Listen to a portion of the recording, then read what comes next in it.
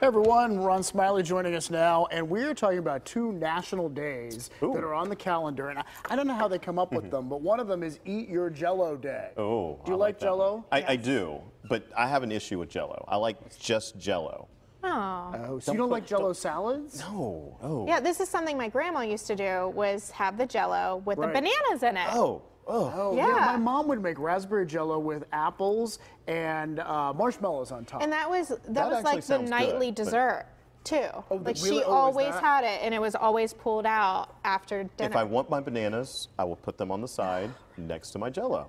No. You want to keep it separate. Don't tell me how to eat my food. Well, some of the most popular Jello salads do not follow Ron's rules. In fact, there's the strawberry pretzel Jello salad, right? Yes. I think we have a picture of that one. Complex. Yeah. Oh, Look at that. That's even better than I remember, with the crust at the bottom. That's what I was about to say. That must be the that's the pretzels at the bottom. Right. Yeah. Yes. Now, would you eat that, Ron?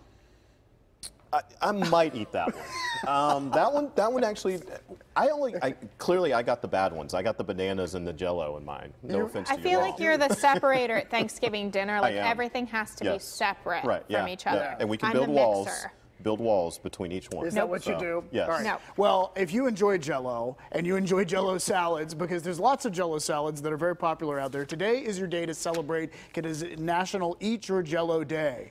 It is also something else that's rather odd. It's National Paper Bag Day, which is why I have a paper bag with us here. Gotcha. But it turns out, and I don't know if the paper bag industry came up with this or not, but paper bags can be used for a number of things you might not think about. And one of them is whenever you're sort of having an anxiety problem, like maybe someone agreed to ride the new roller coaster at Kennywood, we were just talking about that, Ron, and then so you breathe in. You know, and in fact, I think we have a little video to show you. I'm already anxious. Sheldon is showing you how to do it. Yes. Another usage of a paper bag that you might not think about. Okay. Yeah. No, So we could do that if before the steel curtain happens for you. I'm not even writing it for like another week or two, and I'm already anxious. Oh my gosh. I'll need a lot of these. Just pep talk.